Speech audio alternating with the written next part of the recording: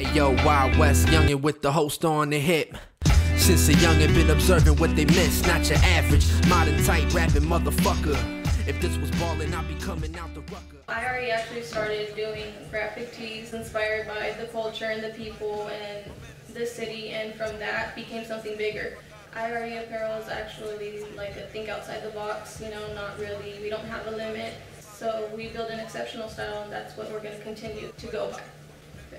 In October, we have 2 more events coming up, one being on October 8th with the Gutted Cigar. And then on October 23rd, we have another event coming up with the IRE Brand. There's going to be a car show. Everything different, nigga. This that motherfucking new wave. Souffle spin all night in the kitchen, nigga. As far as public figures go, we've worked with many different local hip-hop artists, and we want to work with more people. You know, we've worked in different arenas, and we're trying to, you know, spread the word and grow bigger as a clothing line. We do concerts, we do barber battles, we do festivals, we work with the youth, so we do a lot of things. In the near future, IRE wants to continue with working with events and getting our name out there, our brand out there, you know, and showing our face and connecting more with the people. So we are trying to expand and go to different cities and create homage apparel there for, you know, their cities.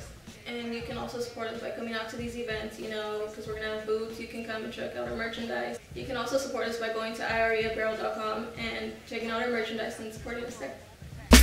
Getting straight to that moolah. Cook up a master plan and serve it from the medulla. Keep that shit a grand like Pooba and them suede Pumas. We the truth, there's no way that they can confuse us.